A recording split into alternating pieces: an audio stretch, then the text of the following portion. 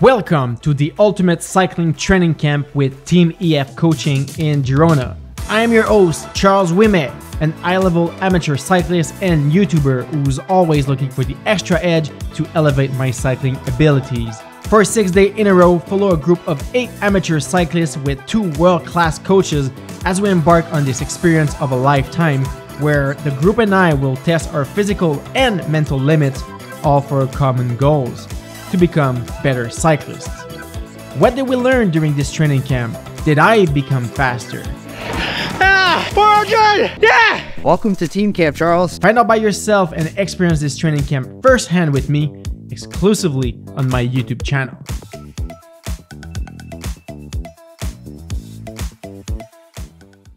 Coming up next in episode number 4. This is a really important slide. For whatever reason, human beings, when they get on a bike, turn it into an extension of the stairmaster. I realize I may be that stairmaster cyclist. So many free watts there for 99% of people that ride bikes. That's actually not how you do a pedal stroke. That's not how you stand up on your bike. And yes, aerodynamics matter on the bike. Well, if you want to be really efficient at 100 RPM and you also want to be really efficient at, let's say, 65, you have to do work at both ends of the cadence spectrum. On that first set, because I've done it wrong, or is it because I've never worked with my foot out? I mean, I would say probably some of both, right? Because you're working on rotating the pelvis forward. Yeah. If I'm here, my pelvis is tucked. What's required for me to rotate my pelvis forward? Right, way back building your gel routine. Yeah. This is Jonathan Vaughters, aka JV, the founder and CEO of Team EF Pro Cycling, and he gave us this exclusive seminar.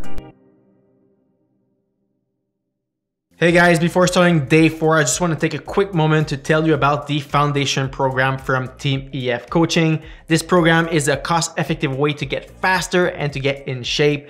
You won't have a dedicated coach, but you're gonna have access to this exclusive platform that give you really thought on and really well-built workouts by some of the best coaches in the world. You guys should definitely check out my in-depth review on my YouTube channel. The link will be in the description down below. And if you wanna test out the foundation program, you can get started with 2 months for the price of 1 using the code Charles. All right, let's get into day 4 of the Team EF Coaching Training Camp in Girona.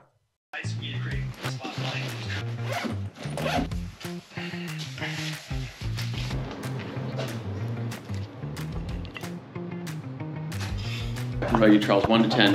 About 1 is fucked. Completely fucked. 10 is I'm 9. You're good? Yeah. I'm gonna revise. 5. No, you're not allowed to. You're like my wife. What are you ordering for dinner? So I know what I can order for dinner. That's not how this works. I didn't know that. It's apparently a logarithmic scale. I thought it was linear.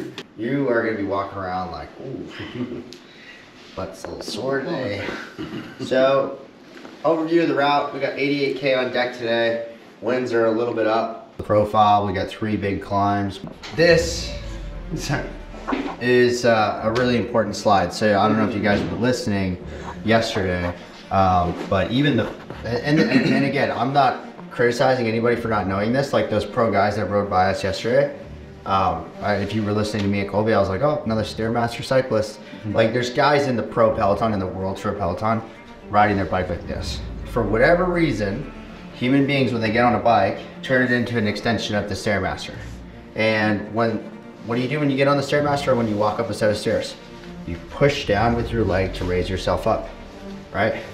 You can see how this would be how most people would naturally get on a bike. They think about pushing down, right? So you're looking at the front of your body and you're like, okay, I want to generate force, so I'm going to press into this thing. But that's actually not how you do a pedal stroke. That's not how you stand up on your bike. The key things that make this position really inefficient are you're straight up and down. So you're catching, you're like a sail out there. You're like, let me catch all the wind possible. Let me try to slow myself down, right? You're not getting any leverage on your bike at all. Do the stand up on their bike, their arms go like this. And so like, just give me an example. Put your arm out straight, right? And try to resist my hand from pushing you down, all right?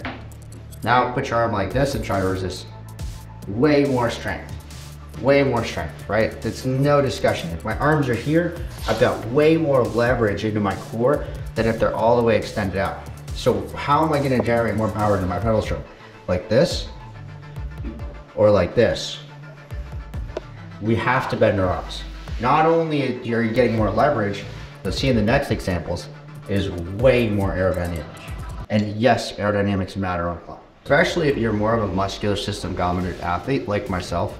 I mean, you guys haven't ridden with me very much, but like when I played cycling in Colombia, those guys climb really fast. And then you guys probably got noticed I'm not the smallest person on the planet. And like I gotta stay up with them on the climbs, right? So from a technical perspective, I have to be so efficient to ride the climbs. And the benefit muscular dominant athletes have is we can transition really well if you train it between cardiovascular system dominance and muscular system dominance. So what does that mean? It means that if I understand my body position and my cadence, I can use a standing body position and a low cadence to bring my heart rate down 10 beats, even at the same power. Right now, eventually you run out of options. If the base is too high, and everybody cracks, right?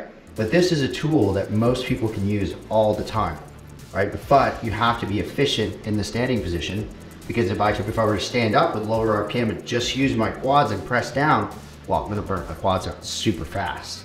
By getting good at this position, you increase your arsenal of tools that you have in cycling, right? Now you have more options, right? Before this, your option was go as hard as you can up the climb. Well, now I'm gonna go hard, but if I run into trouble, I can use this little strategy here to bring my heart rate down 10 beats, clear some lactate, right? And get back to high cadence. After this seminar this morning and after some feedback and looking at videos with Zack, I realized I may be that stairmaster cyclist. I'm definitely not using my body weight to accelerate uphill when I'm out of the saddle. So I'm gonna work on that today. Maybe I'm gonna gain some power, some free power. I'll take that. All right, time to head to the car.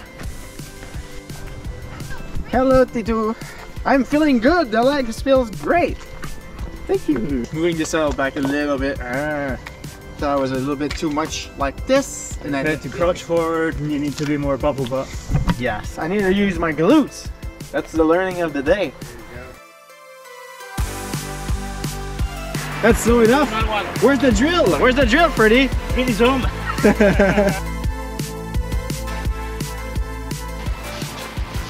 Colby, you're so aero. Thank you. This is a position. That's why you need to work on your flexibility. That's how you got all your world titles and all of that.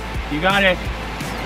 I'm not actually blessed with a lot of VO2 or legs. It's just an arrow-shaped butt. That was my genetic gift, apparently. Everybody's riding their own tempo intervals, right? So you should kind of be doing your own thing. No more than your tempo zones. So I should be able to float around with between everybody. 1 minute up, pick your own RPM. 1 minute seated, pick your own RPM. Okay. So, well, I was going to point out, like you're driving, just say for the moment, the point of pedal, let's say you're doing a maximal effort over a short hill. So you're pushing down hard, you are pushing down hard on the pedal.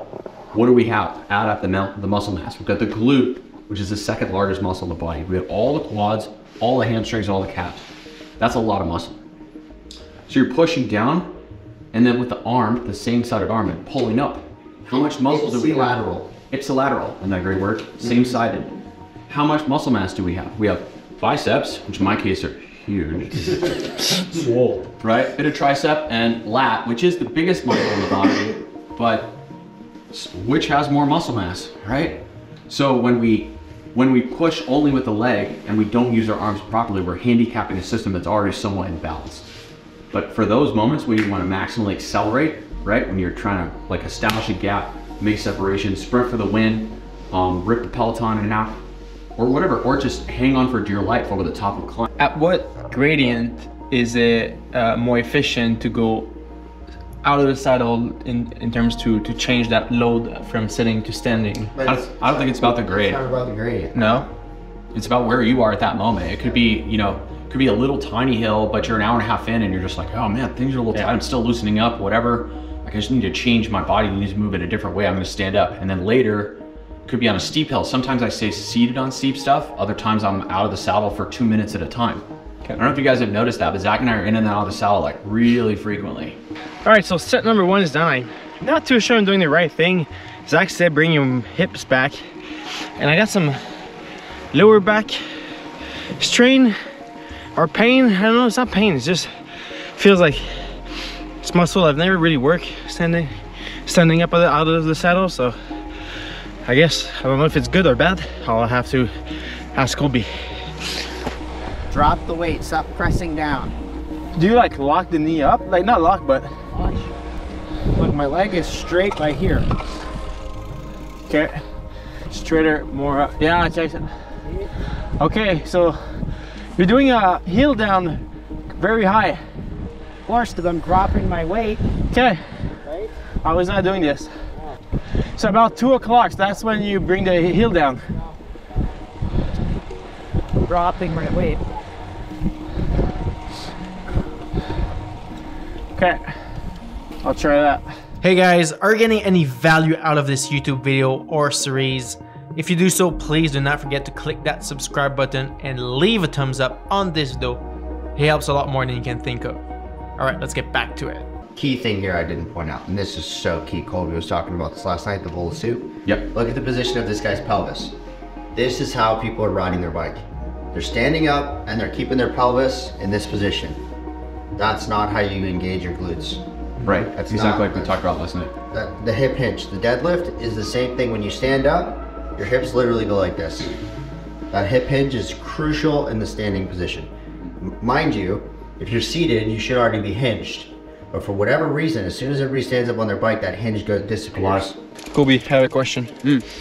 On that first set, I ended up with not sharp lower back pain, but like strain from changing something new. Is that because I've done it wrong, or is it because I've never worked with my butt out? Okay. Or, I mean, I would say probably some of both, right? Because you're working on rotating the pelvis forward. yeah, If you're used to rolling it back, yeah, then that lumbar musculature is very stretched. Now you're working forward, yeah. and you're turning on probably the superior aspect of the glute, the top part of the glute, and you feel some discomfort there because the body's like, whoa, I'm not used to using the muscle at this angle. Yeah. So, like anything, you got to be smart. Don't force it. Don't work through acute pain. Yeah. Try some days, push a little bit to expand your envelope, but when enough is enough, then be done. Put it down, rest, walk away, come back later. Okay, cool. I feel it here now. Yeah. All right, Zach, so what's the point of the drill we're about to do? So a lot of people don't think about developing different cadence ranges. Well, if you want to be really efficient at 100 RPM and you also want to be really efficient at, let's say, 65, you have to do work at both ends of the cadence spectrum.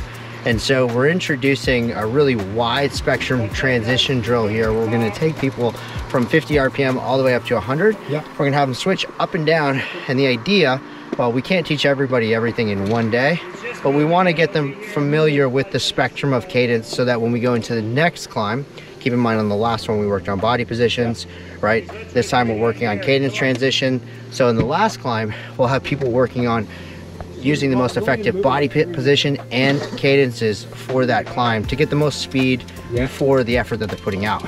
Crush it. You're a champ. Thanks, buddy. Zach is a champ.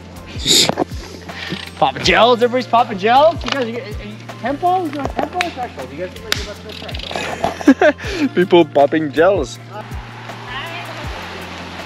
All right, did everybody learn anything on the first 2 drills? Yes. Yeah? What did we learn? Use your weight. Use your weight. What else? Yeah. Between systems. Between cardiovascular and muscular system dominant, right? Tip the hip. That's good. That's Richard. Tip the hip. Tip the hip. Tip the hip. It's hip to be tipped. A lot of good stuff that's fresh in your mind, right? The arm. Bend the arms. So the goal on this next one is really to combine the first 2 drills so that you can make decisions about every scenario you approach on the climb. What is the best body position and cadence to use in my tempo zone to go as fast as possible? But if you go above your tempo zone, that's not part of the drill. Okay. It's not about going as fast as you possibly can. It's about being as efficient and fast as you can be while staying inside that tempo zone. Body position and cadence selection will really determine how fast you go up this climb. The ceiling on your tempo zone would be as high as I want you to go, right? So if you're changing gears or hitting a spike, the ceiling on that tempo zone should be the limit. You should always stay a little bit below that ceiling. Okay. This is not a race. Just sub-maximal effort. The only thing I'll say is on the front side of the pedal stroke, if we think about the power phase, if we think of a clock, and we have 12 here and 6 at the bottom, right? So here's our clock and here's our dividing line. So front half is the power phase, right? I call it the power phase because humans are meant to run and walk, and running and walking is primarily pushing down against the surface of the earth. We have a lot of muscle that pushes down, that extends the hip and knee, not much that brings it up. So that's argument number one as to why we do not want to intentionally pull up on the backside of the stroke. When you pull up on the backside of the stroke, either standing or sitting, all you do is hyperfacilitate the psoas, and it twists your pelvis and causes problems, in my opinion. Not everyone will agree with that. Full disclaimer, it's an unpopular opinion. I have many of these. But what we want to focus on is this phase here. And what the idea is to always produce force that is tangential to the radius. What does that mean? It means perpendicular to the path of the crank arm. So the tangent is always a straight line. You could put anywhere on the circle that would be perpendicular. If this is our center point, it would be perpendicular, a 90 degree angle. At this point in the pedal stroke, your objective is to push like that. At this point in the pedal stroke, your objective is to push like that. So that means when the crank is here, just past 12 o'clock, right?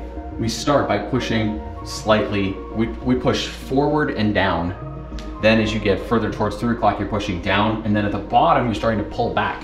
You can't really do that when you're out of the saddle because your pelvis is more forward, because it has to be forward enough to clear the saddle behind your thighs, right? Because you're gonna rock the bike. If you have really good ankle mobility though, and you practice this a lot, you kind of can. You kind of can, but it's more advanced. But the point is, the emphasis of the stroke should be applying tangential force through the entire power phase as much as possible. So that's your connection point to think about it. What most people do is this. Some of that, now a lot of this, and they do it late. Start late. That's the Stairmaster. So they wait until 3 o'clock to begin the work phase, and they're missing 50% of the potential power phase. Humans are really good at pushing down, but whether you're seated or standing, what happens, pop quiz, at the top of the phase, what is required for you to begin the power phase early?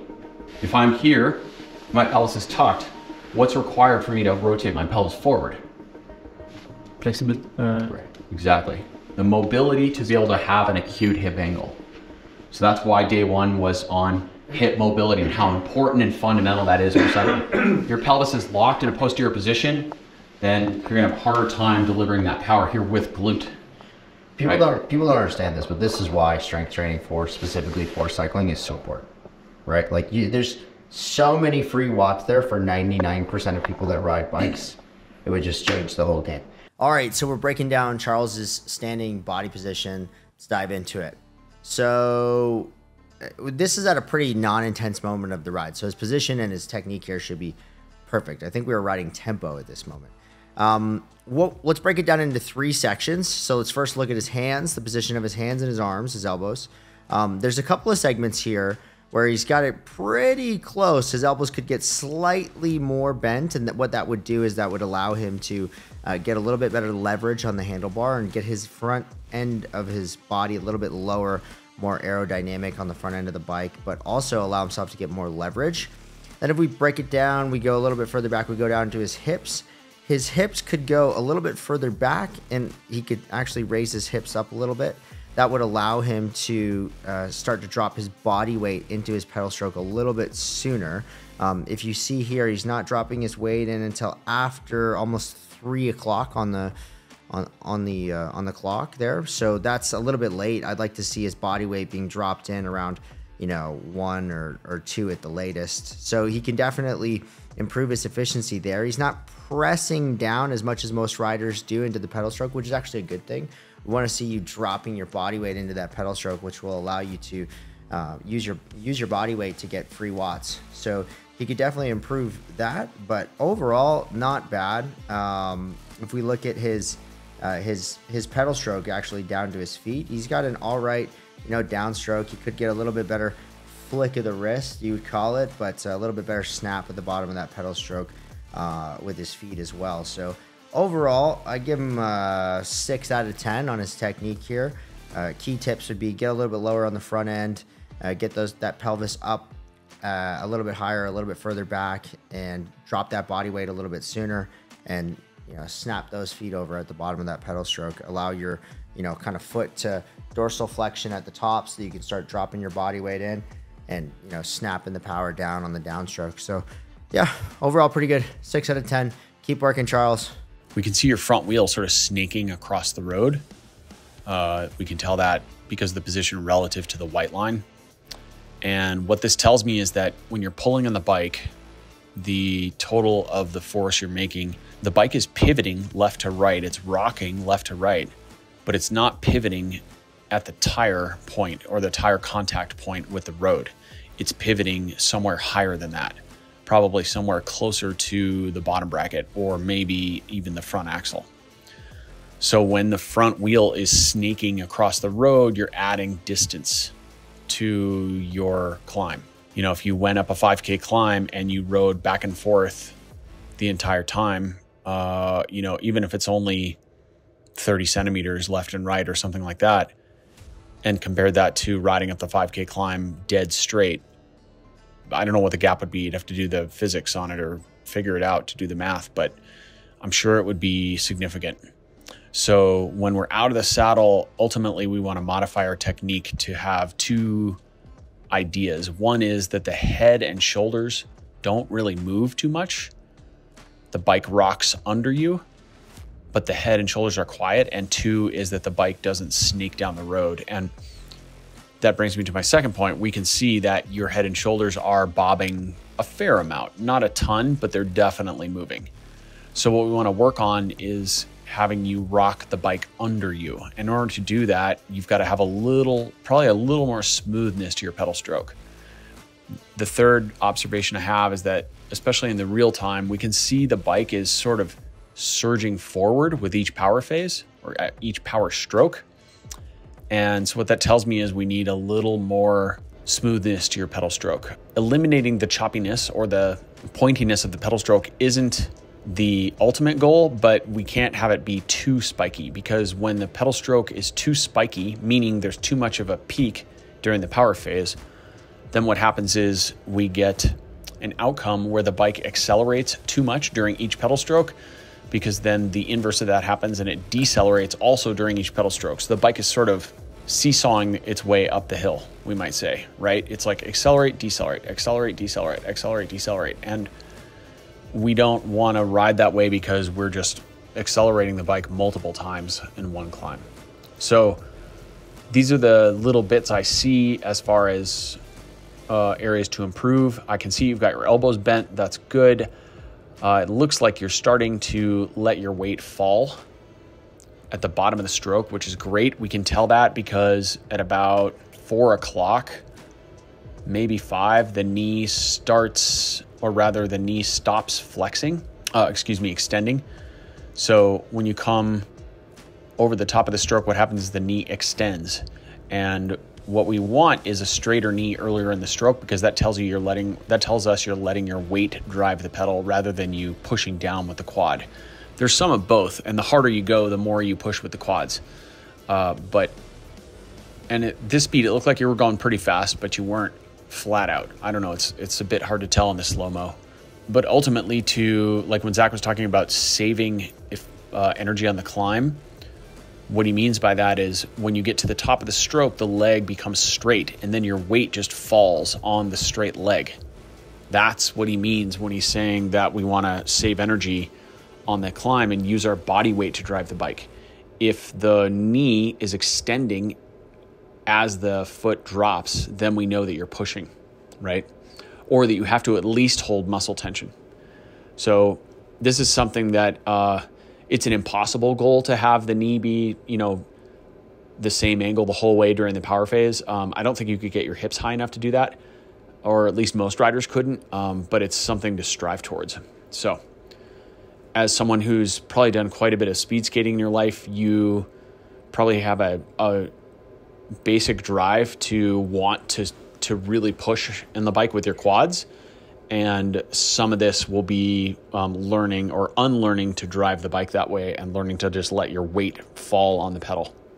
That's how I would describe it. Zach, I think I just had the biggest life realization. What's happening? I think I finally understand I've been riding my bike wrong this whole time. Really? And it's these two. Okay? Those 2 fingers? You know what I just realized?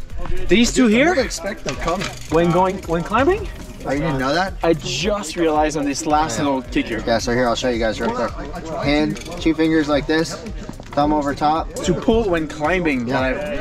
I think I've been forcing against the pavement with my arms all this time. Too much Swift riding. You gotta ride outside to figure that stuff out. So yeah, these two pull up while being out of the saddle.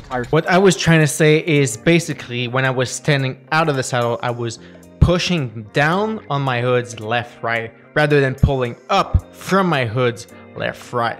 Big difference that we're gonna see on day 5.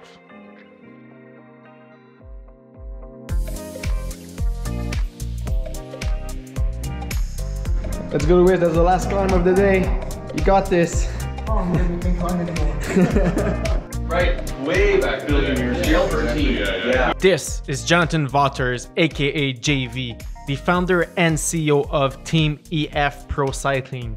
JV gave us this exclusive seminar that I did not film because there was too much good stuff around, all from his early pro cycling days back in the 2000s, all the way to running a professional team right now, dealing with the UCI, sharing stories with the riders.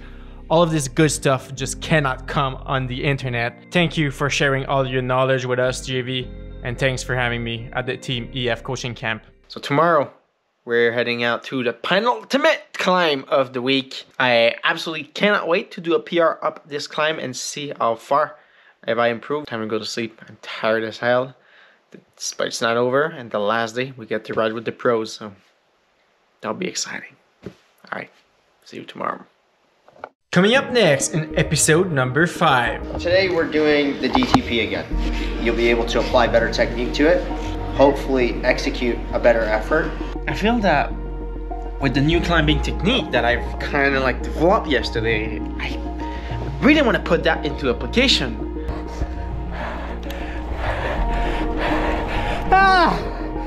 400! I don't want to go, but... Oh yeah, you're gonna be such a crybaby. Dude! I'm not doing another 5. Dude! Let's go. I'm not doing another 5. Thanks for the ride. I'm back, dude. You made me do it. How'd it go? I think at the end of the climb, I probably said 25 times, Zack, Zack. You love me, baby. You love me. Oh, fuck you, Zack. Fuck you, Zack. Fuck you, Zack. Fuck you, Zack. Fuck you, Zack. These are the general recommendations that we have. So 0.8 grams per kilogram body weight for sedentary individuals. Most of the riders will be eating around 2 to 2.5 grams per kilogram body weight.